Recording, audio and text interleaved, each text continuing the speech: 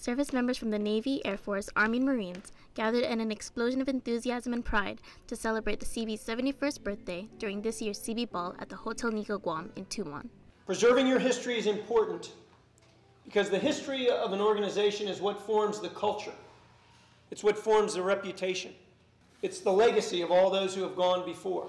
So having anniversaries like this gives us a sense of belonging and a sense and a connection to our predecessors, and those predecessors are very important to us because that's a legacy that we want to continue as we go into the future. It's not just that we have Navy Seabees and Navy Civil Engineer Corps officers here joining us.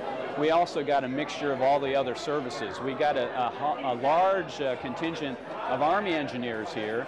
And I'm very happy to see that joint atmosphere of military engineers coming together tonight to help us celebrate. I think it's a really good experience for us to unwind with the Navy since we've been working so hard with them. It's kind of nice to decompress from all the workload that we have going on. It's the first Seabee Ball I've ever been to. I've been in this battalion about 6 months.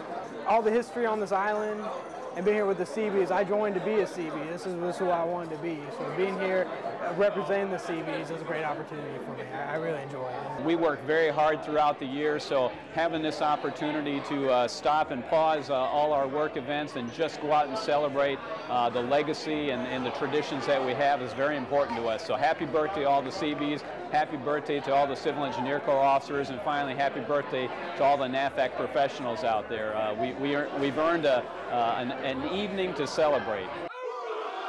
From Joint Region Marianas, I'm Shannon Marie Santos.